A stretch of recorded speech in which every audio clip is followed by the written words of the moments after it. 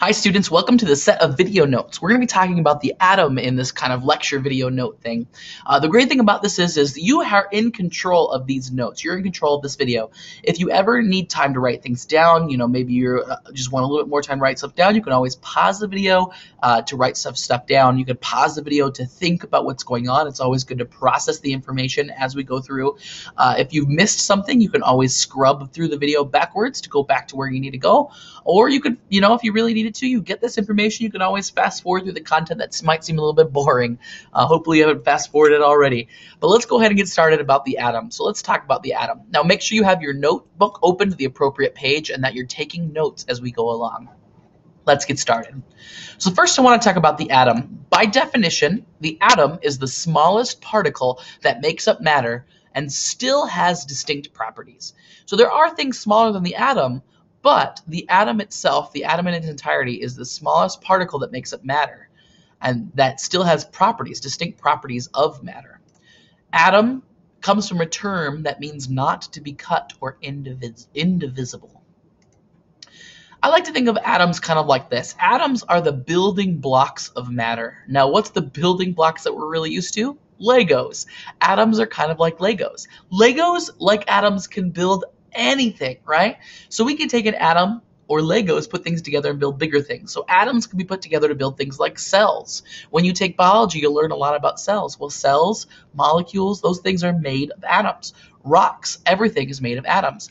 And eventually cells all about biology, you make even bigger things. You put a bunch of cells together and you make bigger things like creatures or rocks or water or substances. So atoms are the fundamental building blocks of matter. Put enough together and you'll actually get something big.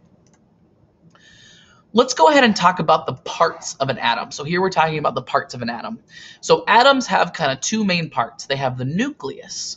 Now the nucleus is made up of even smaller parts, and those two small things are called protons and neutrons. So the nucleus of the atom, the center, the very dense center, is made up of protons and neutrons. Now floating about the nucleus, outside of the nucleus, is this thing called the electron cloud. Now the electron cloud is made up of, you guessed it, electrons. So there are smaller particles in the atom, protons, neutrons, and electrons, that make up the atom, but the atom is made up of mainly a nucleus and an electron cloud. Exactly how big or what's the deal with the electron, the nucleus, and the cloud? I want to give you an analogy here. So here we're at the Viking Stadium, and imagine you're sitting at the very outskirts, kind of the nosebleed section. Hey, it's what you can afford. Now go ahead and put your fingers up, and I want you to, here's a marble. Put this marble in your finger. Do you have it in your finger? Great. Now, this marble represents the nucleus. We've kind of blown up the nucleus to be more our size. So pretend this marble represents the nucleus with protons and neutrons in it. Now, what I want you to do is to take that marble and flick it. Go ahead and for 3 seconds, go ahead and flick it. 3, 2, 1, flick. All right, you just totally flicked it, really superpowered, all the way to the middle of the stadium. Now you can't see it, it's there. It's extremely small, but that nucleus is right in the middle of the Viking Stadium, right? So it's right there in the middle. Now, how far away do you think the electron cloud would be from that nucleus? How big do you think that electron cloud takes up? Well, if you said all the way back to where you're sitting, you'd be exactly right. The electron cloud takes up that much space, even though the nucleus is that small. Atoms are relatively big, even though they're really, really, really small. And what I mean by that is atoms are mostly empty space. There's lots of empty space that encompasses an atom that makes them big, even though they're not really big. They're in fact really small. So here's kind of an analogy for you. If you removed all the empty space from atoms, and you don't need to write this down, but it's kind of interesting to understand. If you removed all the empty space from atoms, the entire world human population would fit into about the size of a volume of a sugar cube. We are made up of a lot of empty space. And most of that empty space is because the electron clouds are really big. Now, think about that in terms of size. That means atoms are also really small. If all we're talking about is the nucleus and we only take up the size of a sugar cube, atoms are extremely small. So exactly how small or big is an atom? Well, let me give you a comparison here. So here's a comparison about the size of an atom. Now, what we're looking at right here is not an atom. It's actually it's a speck of dust. So if you were to take a speck of dust by size is halfway between the size of the Earth and an atom. That just blows my mind. I mean, literally, like take your finger and pick up a speck of dust, right? Really touch any surface. You're picking up a speck of dust. Can you see that speck of dust? Probably not. I mean, you might be able to, but really specks of dust are really small. Now, atoms, the speck of dust is halfway between the size of an atom and the Earth. That's the scale we're talking about here.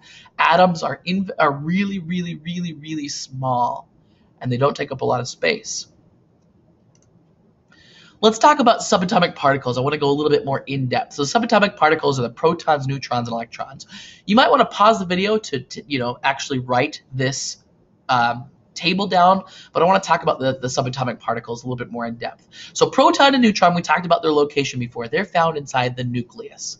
Electron, on the other hand, is found outside of the nucleus in the electron cloud. What I really want to focus on right now are these masses and charges. Now, the proton and neutron have a mass of 1 AMU each. Now, what is an AMU?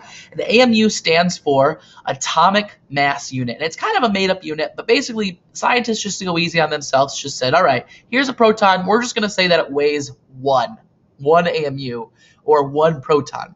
Now, the neutron is very close to that. Basically, protons and neutrons weigh about the same.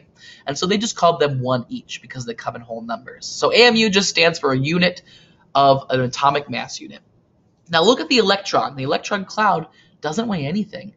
Well, it does, but it's so small that it's so insignificant. So we say it practically weighs 0 AMU. So that brings me to the electron cloud. The electron cloud has no mass.